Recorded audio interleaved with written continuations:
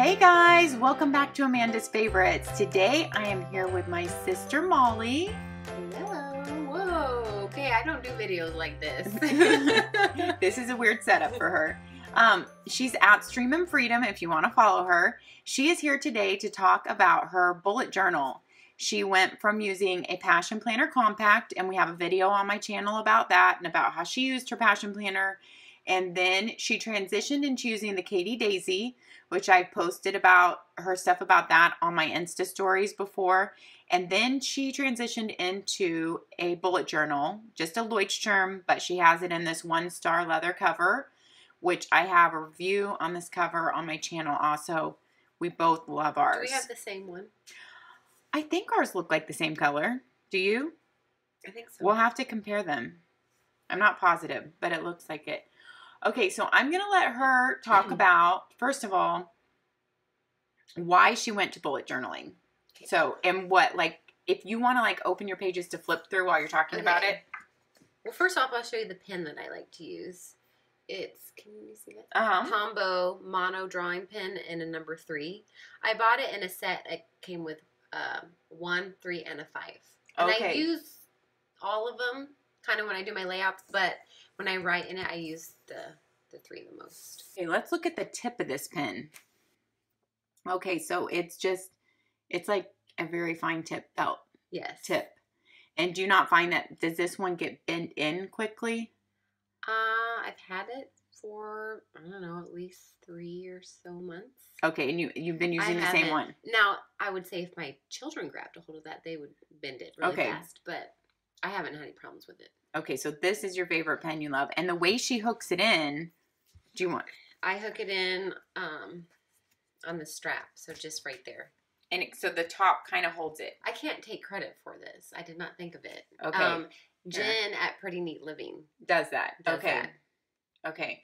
Which is where I discovered the 1-star leather cover that we love. Well, you can get a pen strap on his leather cover, but it does stick out quite far the way that they do the pin hook. So many people choose not to. I didn't want to do this. Yeah.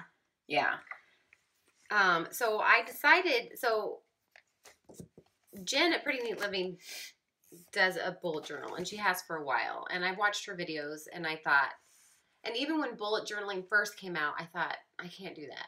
I need something that's already done for me. But I wanted to give it a try because I still hadn't found the perfect planner for my on-the-road traveling. And I don't always need a lot of space, and I don't always have a lot of things to fill in, so I can change the layout from week to week. This is based on what you're doing. Based on what I'm doing. Because your life changes and a where lot. I'm at. Some weeks, like there's been a couple weeks where I haven't used it at all, which I know is unheard of for you, Amanda. No, that's okay. That's good. I mean, I think people should go with however their life is flowing. Yes. In the season. And yours just happens to change more than normal because you're traveling. Yes. So each place you go is completely a different schedule. So November is when I started it. And then... So you put a little washi tape on the edge to be able to find that month. A lot of my ideas I got from Jen. But then Boho Berry on Instagram, and who's that other gal? Amanda... Is it Doodles? Rach Doodles or something. Well... Yeah, I'll link them below. So I started out with a vertical monthly layout.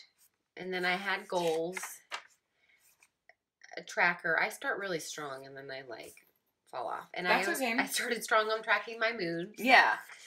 I like that mood lines because it's simpler than a lot of other mood trackers that I've seen. Well, Jen did a mood mandala. No, I know. I've seen that. And I thought that is not simple. That is not simple. I didn't know mood lines was a legit thing. I did it, and then I saw it on Instagram, like bullet journal hashtag. I'm like, oh, I actually did something good. Yay! Well, I like it because it sticks out to me. Like I can really see my mood for the month if this was it. You know, because each line is big. That's like my favorite mood tracking thing I've seen because I am like for simple. And if you like clean, simple, lines, this is very. And you're not artistic. Yes. Although you are way more artistic than me. Everyone can tell from the lettering and stuff. I pretend. They've seen me write. I copy. And so then I did just a really basic layout for my first go. Okay. And I didn't I didn't love it. But what you were doing was putting appointments on the left and to-dos on the right. Yes. Okay. But it's still a lot of space. And I didn't really need it that much. I just taped that in. I love Mary Inklebright. And they know I do too. So I did that layout for a few weeks. And then I threw in, like, I needed to make a list for, like, a hiking pack.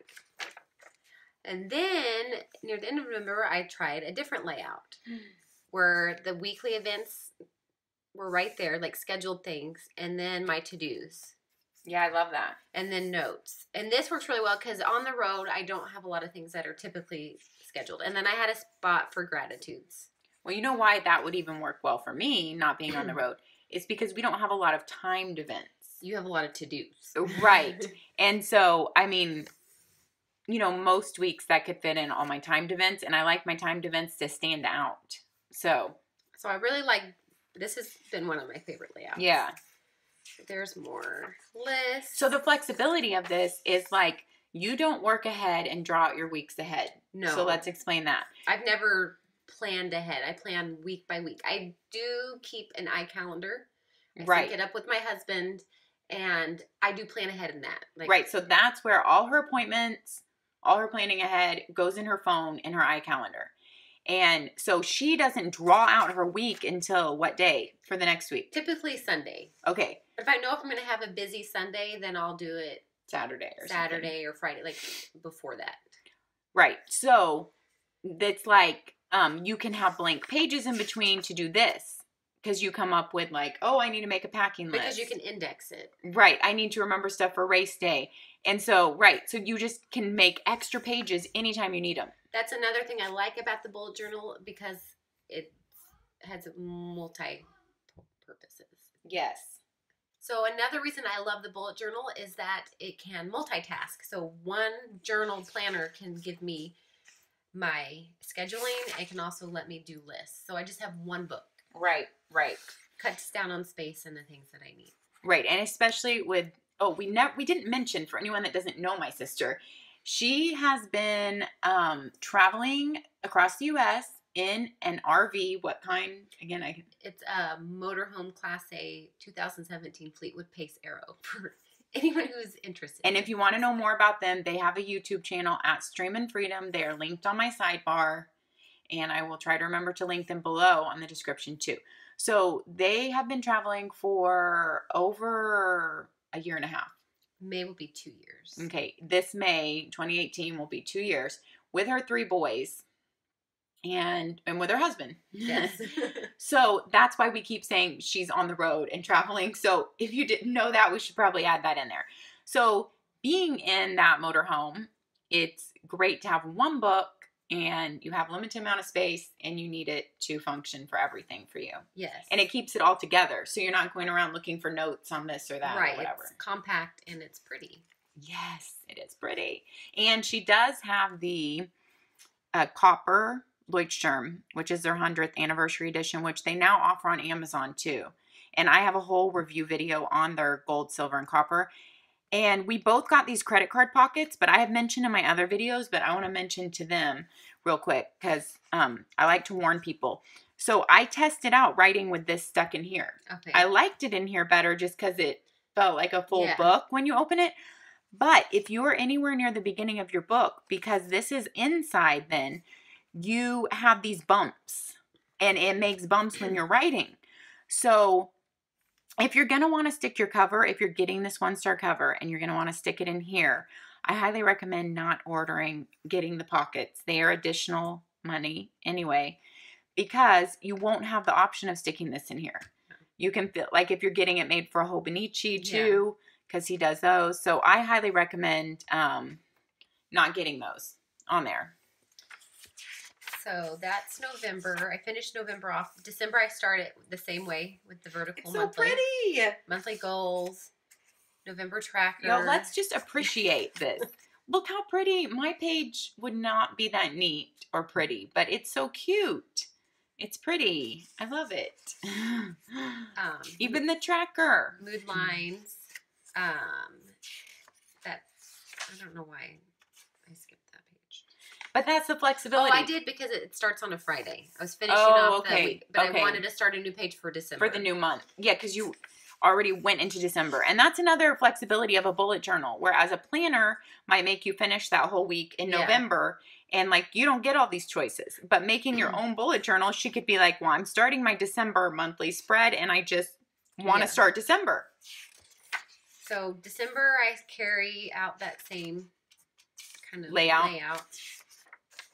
More lists. I love it all. Now, any of these cute artistic details, I copy from someone else. I might tweak them a little bit to make them easier. You still drew it. And it's cute. Same layout. And I kind of typically pick a color for the month. Yeah, I like that. It's not until the new year. So January, I do start off with the vertical monthly and goals. I started keeping track of my training because I started a weightlifting program at the beginning of this year. I do mood lines again. This is still the same. I thought, oh, here, no. Oh, I did this is slightly changed. I add a December, the monthly calendar, but look it. Yes, I didn't realize you wrote December. I wrote December, even though it is January. And then I decided to keep my track of my habits weekly to see if that would be easier to keep up with. Really not so much. Okay. For me. And then you don't have that whole monthly view. Right. But it looks cute up there. So I liked how this looked. But you just don't have your extra note section. I have a tiny note section down here. Oh, okay. I didn't even see that. Okay. So I tried that for a couple weeks. Okay. But I still am not that great at tracking. Yeah. That's okay. More notes. Same layout. Most of January. I think February is when I switch. Okay. Then February. Okay. You switched your layout. Switched my layout. That's the Amanda something doodles. I can't remember.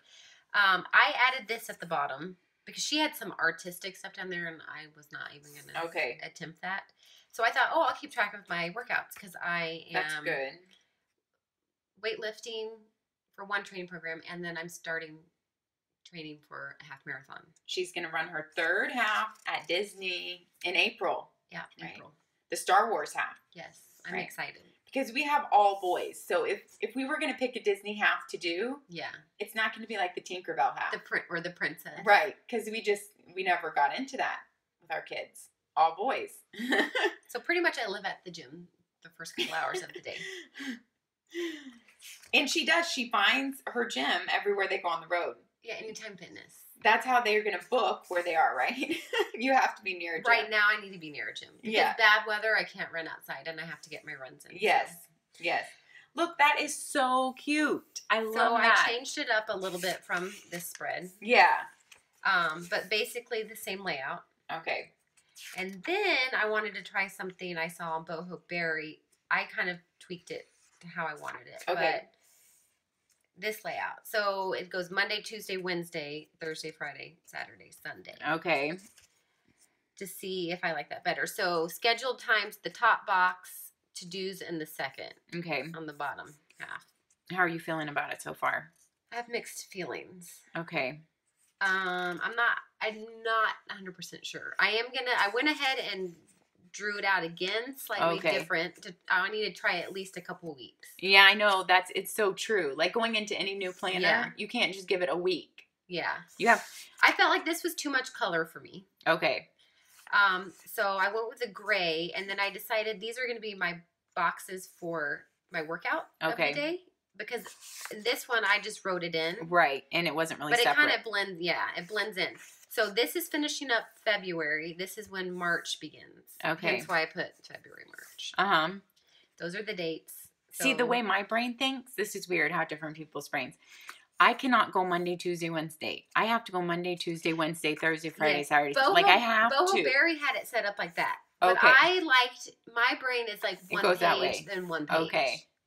And mine has to go across. That's interesting. But Boho Berry had it set up like that. Okay.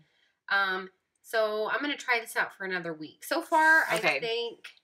What layout are you feeling? I really like this one. Okay. But there's a part of me that really likes this because The weekly events are right there. Okay. Now, I might try this again, but make these boxes maybe a little bit bigger where it kind of resembles this more, where it takes up the whole page. Yeah, yeah. Because I don't want to That'll be interesting. Send me a picture of that when you do it. So I think if I don't like this enough to do it again for a third week, I'll try that other one. Yeah, and keep us updated. Okay. On that. So, well, right now we didn't say. My sister wasn't planned to be in town right now, but they were just driving through, and they were going to be able to stop here for 3 days in town. And so they're here for 3 days so they can see us for 1 day, my parents for 1 day, and her in-laws for 1 day. So they can give the three most important people. I'm just kidding. They can give everybody here 1 day while they're here for 3 days. So while she was here, I was like, and can we film our video? Because we never did it all the months she was here in the fall and Christmas. So, but this is better actually, because you've done so much more and experimented with so many different layouts. And when you come back in the summer, we will do catch up. Okay. Yes. But I really do like the washi tape because I can go back to I love that washi tape. So I don't know where Jen from Pretty Neat Living, if she got that idea for someone. I got my idea from her. But this is thin washi, right? She uses thick washi. But this is thin. That's all I have. Okay, but she uses thick and folds it. I like the thin. And use the thin and fold it. Yes. And you just cut it. Yeah. At the edges. I chose, all mine are just solids. But I kind of like the solid. I love the solid. I don't have any solid washi. Amazon. But I love, you know how now I'm using my Leuchtturm for my daily. Yes. Right now. And you're making me want to even make my dailies more colorful, neater, something.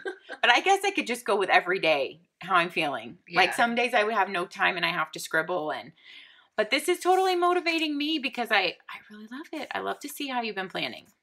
So really fun. Okay. So she will keep us updated. Yes. On how her planning is going through Instagram. And then we will do a catch-up video in the summer and see how she's doing. But this is her very first bullet journal. I've never bullet journaled other than daily planning.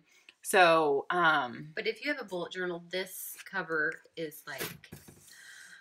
It's so pretty. I know. Luxurious. Oh, I agree. It is a huge splurge. Yes, it's a huge splurge, but it's a great birthday or Christmas present. Yes. Or something to save up for. Yes. For yourself. I really like how the elastic pokes through the back. Yes. And I just keep it like that. Right, when you don't need it. Yeah, and then I just really like it. And that is One Star Leather Goods, but I will link them down below, and I will link my video review of my cover. So if you guys are interested in the cover and want more details, they are a great company that is just small business made in a garage in LA, and the owner was just a pleasure to work with. And so highly recommend that company. I honestly have I love that cover so much. I don't have anything bad to say about it. I mean, I know. I do agree with you with the business card holder. I wish I would have known that, but there was just no way that I knew. But that's not necessarily a fault on their part. Right. And some people don't like to keep their front cover in. Like Jen from Pretty Neat Living never keeps her front cover in. Yeah. I don't know her reasoning because she hasn't. Does she keep stuff in the pockets? I can't remember. I can't remember. I've kept stuff off and on, so that's why I didn't have it. Okay. Yeah. But it still feels great even if you're not sticking it in the front. But, okay, well, thanks, Molly. I'm so glad we got to do our video, and we'll catch up with you again in a few months. All right, bye. Happy planning, everybody. Bye-bye.